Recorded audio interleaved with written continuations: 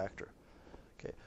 Many people will not, and they may even make it through this whole course and not see it.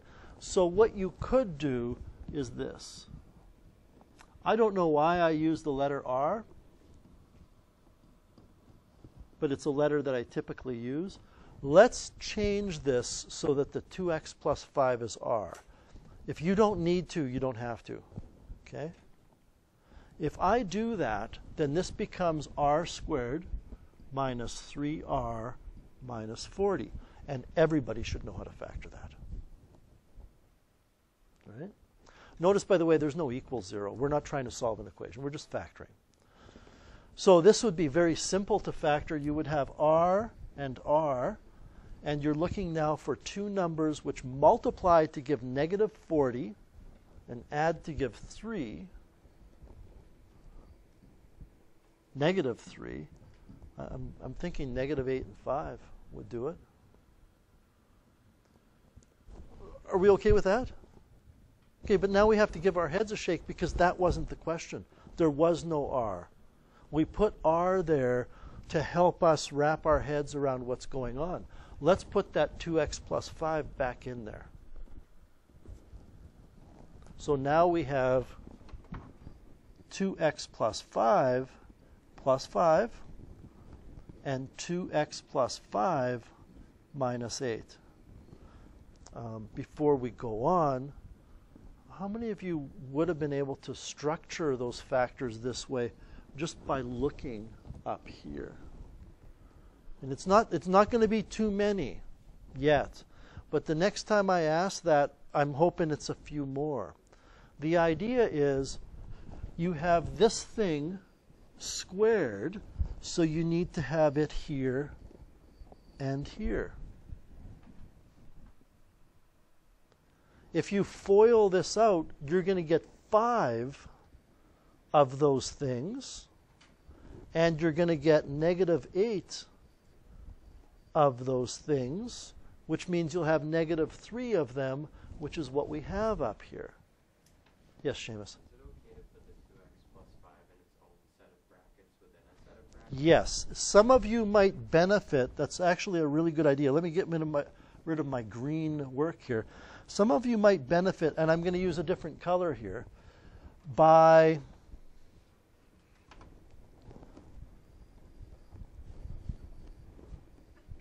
bless you. By doing this.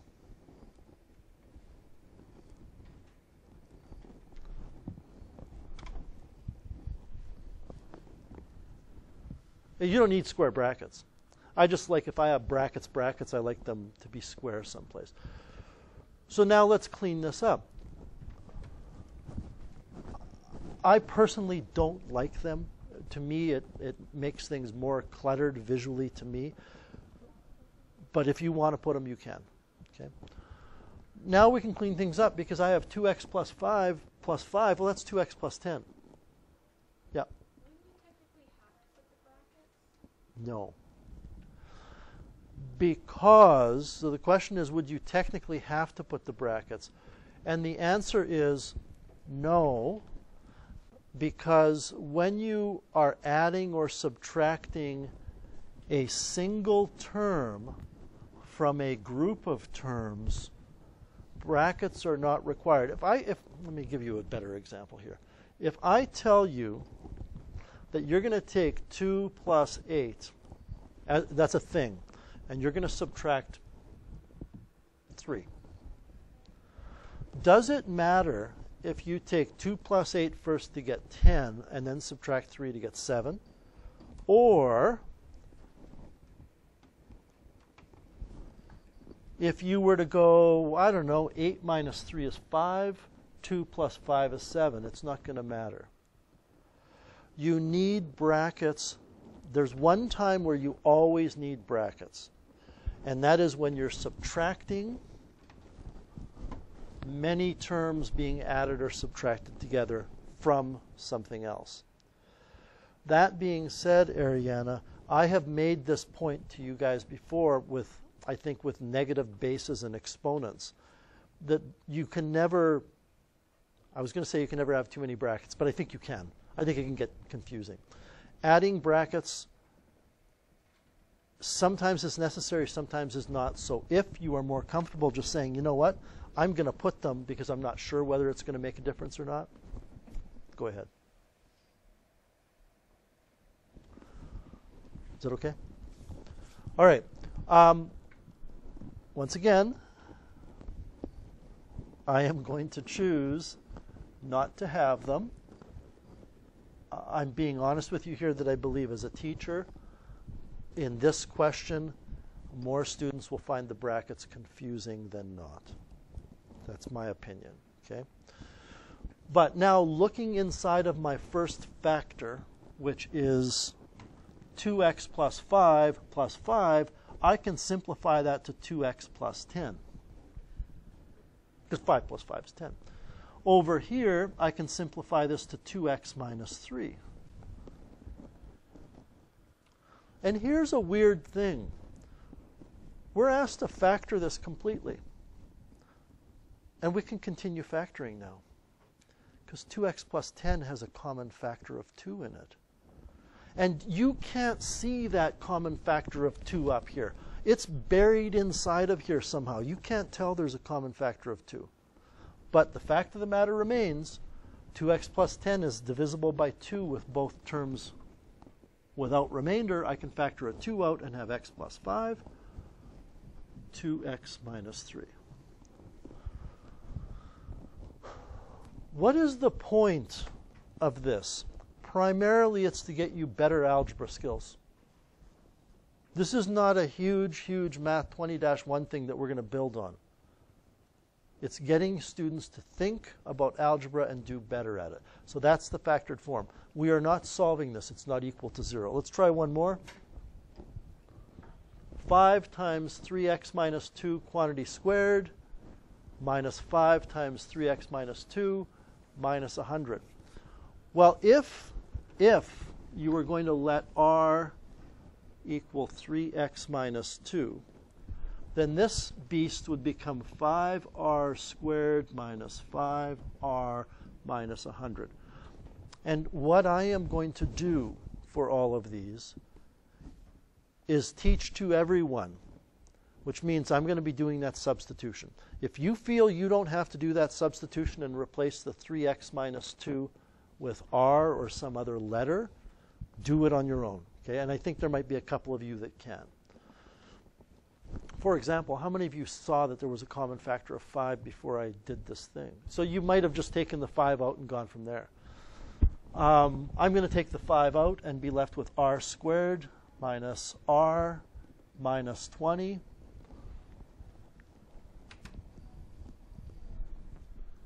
Yeah, the baby's staring off into space. Doesn't know what's going on. It'd be very easy to steal candy from him at this point. We can factor this, right?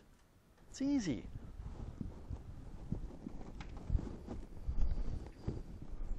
So this is 5 times r, I guess, minus 5 and r plus 4. How did I do on that? Yeah. But again, we have to kind of wake up to reality here that that r was an invention to make this easier on the eyes. I'm going to put 3x plus 2 back in for r, and I will have 3x plus. It's actually 3x minus 2. I misspoke. Then minus 5. Then I have 3x minus 2 plus 4. And then you simplify what's inside of the sets of brackets.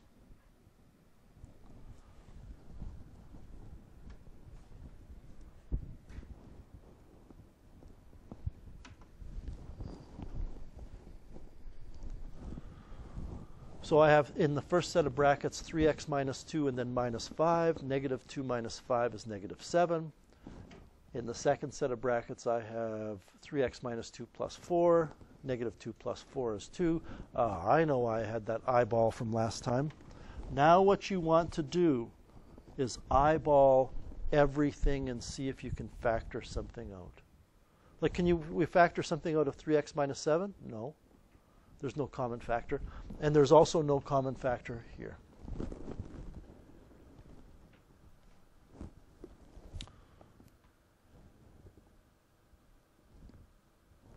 smokes.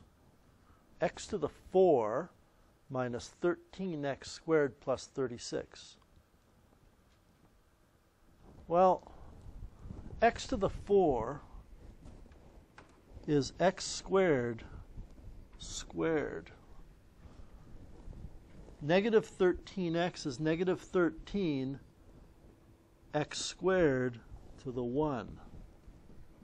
And I want to point out something to you now. We can even put a 1 here. I'm not going to use the letter x in my explanation. But you know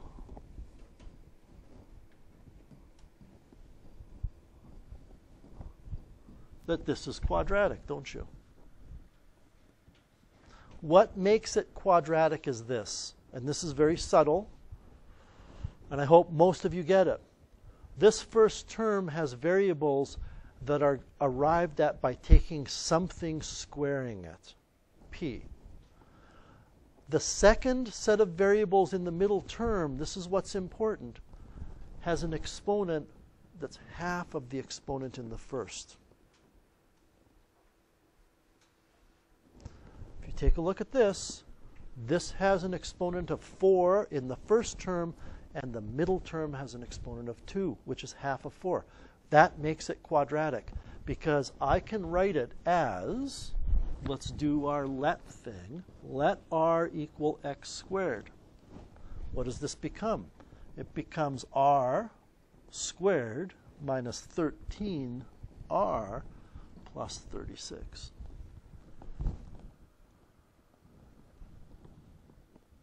It's not x squared minus 13x. It's x squared squared minus 13x squared. The thing that is being squared in the first term and the thing that is being multiplied by negative 13 in the second term is not x, it's x squared. And I'm going to come back to that idea in a second. We can factor this into, let's see, better be minus and minus because they have to multiply to give positive 36. I guess 4 and 9. Okay.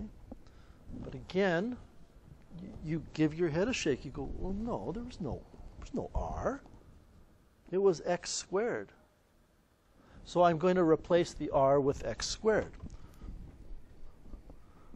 Now, I have a question, and I'm asking this not because I hope everybody puts up their hands. I know they won't. I'm asking it to learn more about students in the class.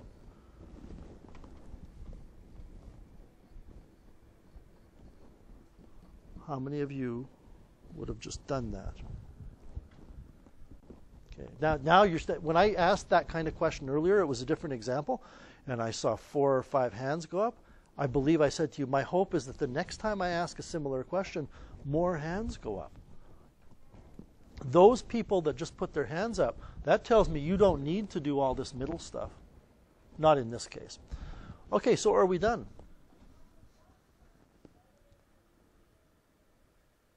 Why not, Jeff? What can we do here?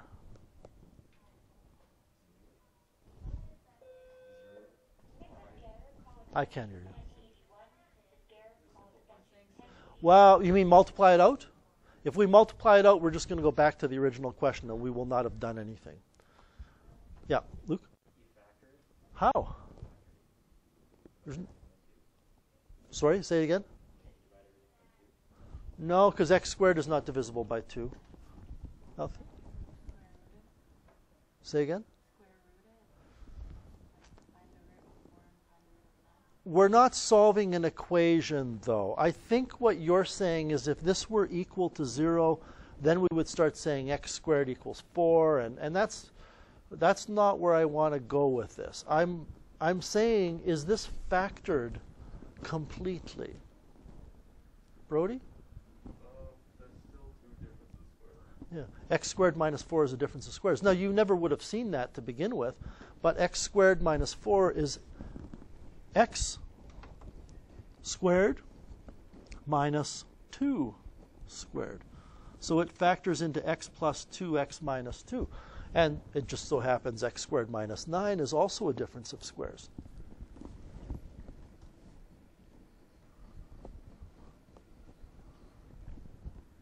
And now we're done. So this goes to what I was telling you earlier, where just because you factored everything, and you might have started off by saying, well, is there a common factor? No. But then you factor, you might reach a point where there is a common factor that was hidden. Or was the original question a difference of squares? No, but when you factor it, you get differences of squares.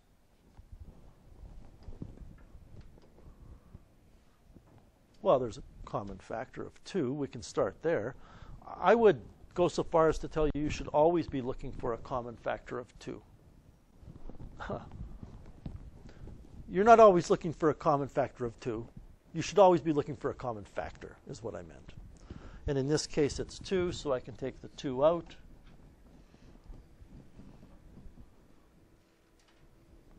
Let's see. Are there, well,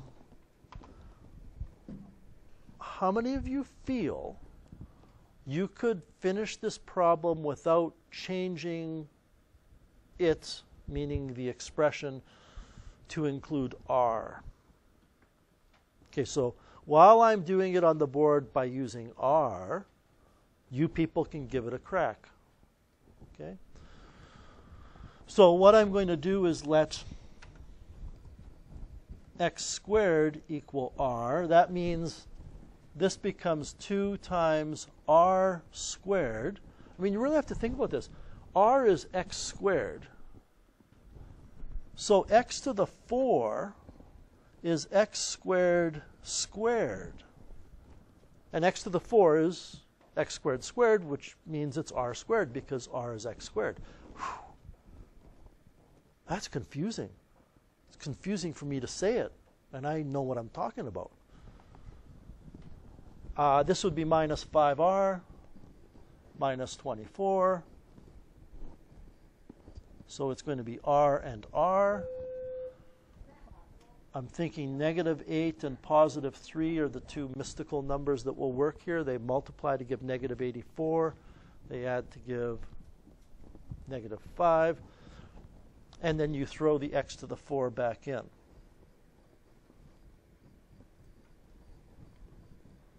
Nope. You throw the x squared back in.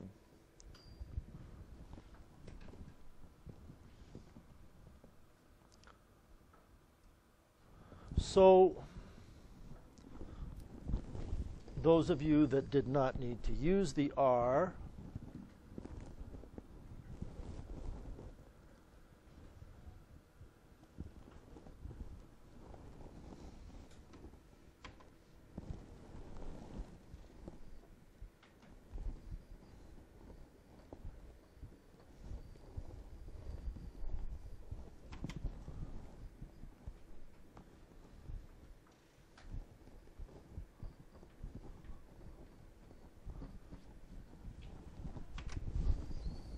would have done that. Am I right? So how many of you successfully, I mean, I know a lot of you said, oh, I would just do it without the r. How many of you were successful? That's good. That's like at least 3/4 of you. E. Ooh. To the 6. Where will it ever end? Well, this is kind of it in terms of exponents. I can take out a 2. There's a common factor. It's probably a good idea to take out a 2.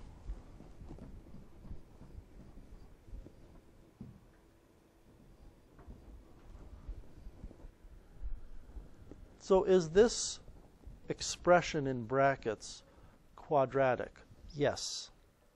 It's quadratic, and I said I would come back to this, and now I am, because the first term has an exponent that's even, and the middle term has an exponent that's half of the exponent of the first term, and the exponent on the variable in the last term is 0. There is no variable.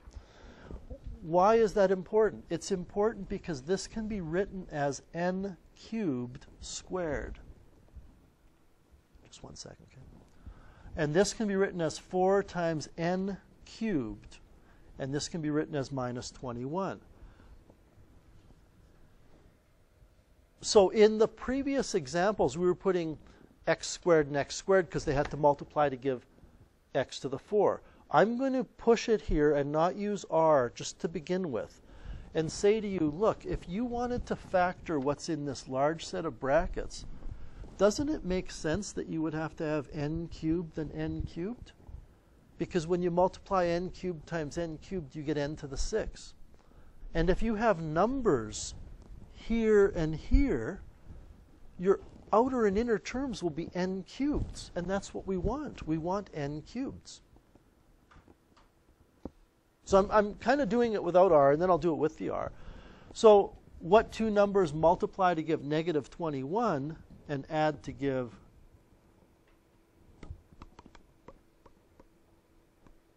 four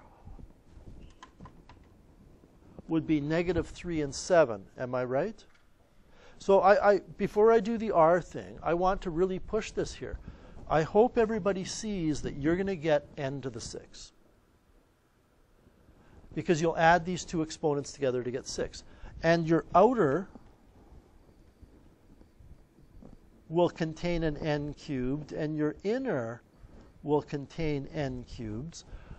That's why the exponent on the variable for the middle term has to be half of the exponent on the first term. Now, if you wanted to do this one with r,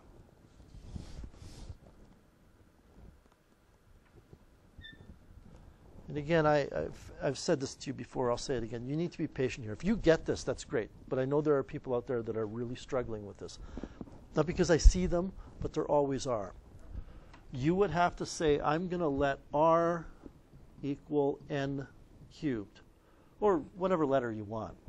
This would become 2 times r squared, because n to the 6 is n cubed squared. And this is r, plus 8r minus 42. You would take the 2 out.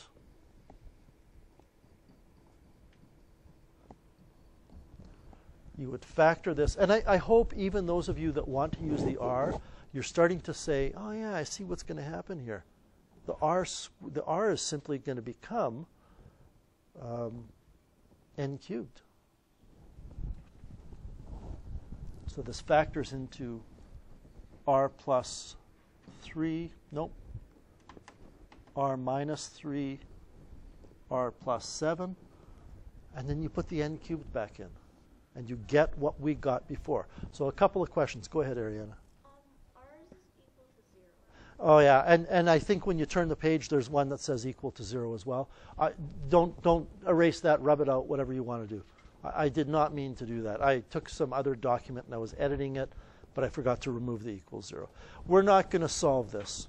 Okay, we're not going to solve this being equal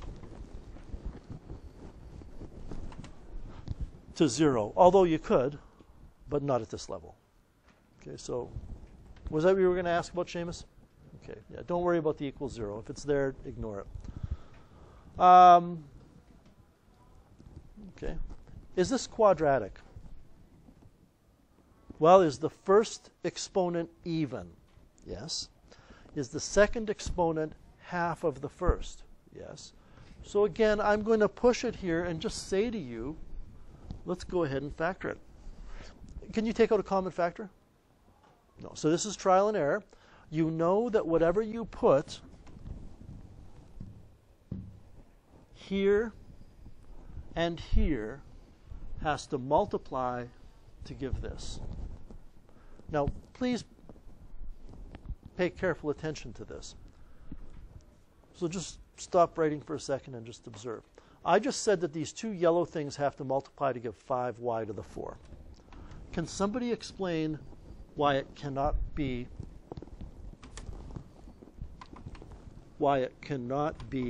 that? That multiplies to give 5y to the 4. Why is that not going to help us? So it would multiply to one of your other terms, and 3 plus y squared would become 5. Yeah. If I think I kind of heard you. We're going to need y squareds out of this, aren't we? So when I multiply my inner or my outer, how am I going to get y squareds out of that? And this is why you need to take the variables that are in the quadratic term and divvy them up evenly. This is why the exponent on this term is half the exponent on that term.